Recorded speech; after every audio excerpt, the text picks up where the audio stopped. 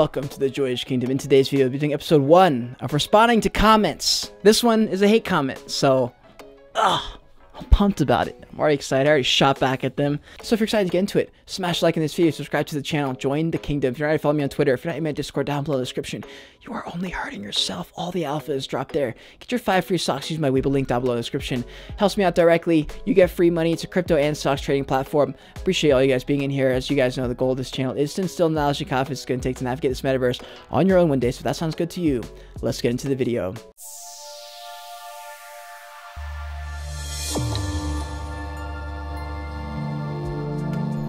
I pinned tweet on one of my last videos about the upcoming NFT winter. And so the title was, what will the NFT winter look like? I used a thumbnail that had just like a chart going down. I'll just post a picture up right now.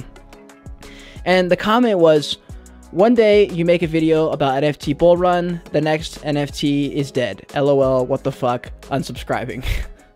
I'll read my response and then I'll kind of explain in depth what I meant here. So I said, this video is saying what an NFT winter will look like, not that it's here. I literally explained that in the video, which you clearly did not watch. And then the NFT bull market video was not me saying we are in a bull market, but rather explaining what to look for in an upcoming bull market. So thank you for unsubscribing, LOL. I want people who want to learn to watch my videos, not for those who read a title, don't watch, then leave a dislike and a comment, LMAO, peace sign. So the reason I left that comment, the reason I even bothered to respond to this hate comment is when I respond to almost all comments because it's good for the algorithm. And so Gary Vee says to read it all. Plus, it's good because I read the good and the bad. I get desensitized to it. I'm desensitized to the good. I'm desensitized to the bad. I see it, but Gary Vee says this all the time. He's like, you want to see it, but you don't want to take it in. You don't want to internalize it as a person. You want to take it, obviously, the constructive criticism. You want to take that if there's good, you know, if you did something good, you want to say, okay, good, you know, it helps me in my business sense, but I don't want to ever rely on my own, like, personal, how I feel about myself as a human based on good comments and bad comments. I don't let that affect me as much as I can. Obviously, I can't. Sometimes a comment will get me fired up. Sometimes I'll read a comment and I'll get a big head, but for the most part, I'm pretty much, like, chill, right? But the reason I made that comment is because this person, MT, is the epitome of people I don't understand. And the reason I don't understand, the reason these kind of comments frustrate me is because, like, he's only hurting himself, you know, like, he didn't watch the video, you know. And here's the problem is he wrote this comment and didn't even bat an eye. It was a knee-jerk reaction. He probably doesn't even remember he wrote it, right? And he didn't watch the video, so he's definitely not gonna remember any of this happened. And I guess the problem I have with that is that, like, I've always watched content with the goal of trying to get something out of it and learn something from it. It's never been to judge the person that films the video, because I've always made YouTube videos. I've always had a level of respect for content creators because I've made content, so I understand what it's like to be on the other side. Oh man, I kept not being able to think of the phrase I wanted to use, but it's because I always was rooting on content creators because I just wanted to be a YouTuber. So I've always come with the angle of rooting for them. So I almost like can't understand haters, if that makes sense.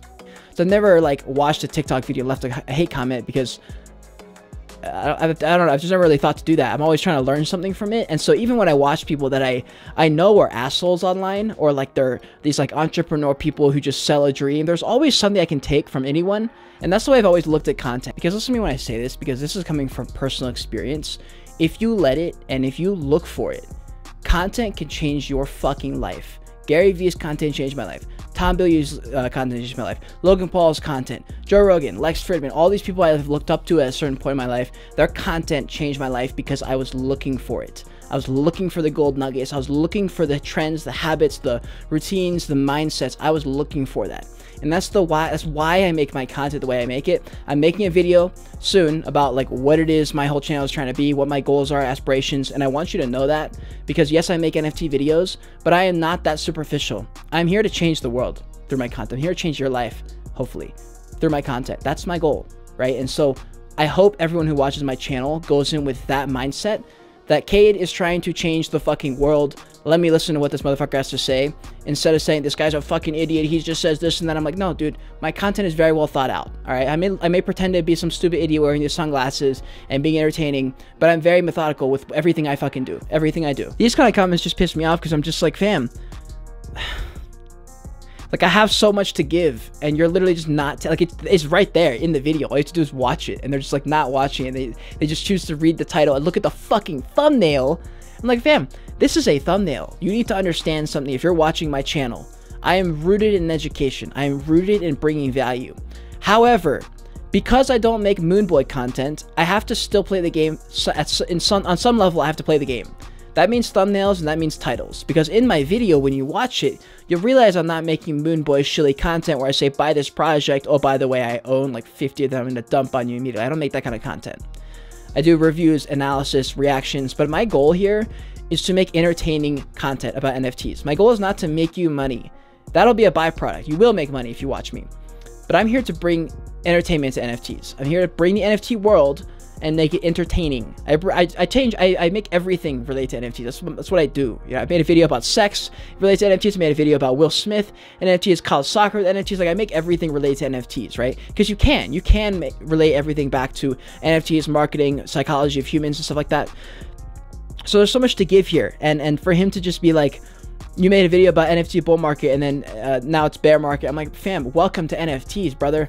Welcome to NFTs, welcome to crypto, welcome to investing in a market that's based on every 2 weeks an entire new trend happening. 3 weeks ago, the story was Bored Ape Yacht Club. Now, Azuki is the story. But guess what? Tomorrow, someone else will be the story. And guess what? A bull market might come and go in 2 weeks, and then I might be making all these bearish videos again. Who knows, fam? But the point is, when you don't understand something, and then you leave dumb comments, you just get dumber, bro. And my goal with my YouTube channel is to make you fucking smarter.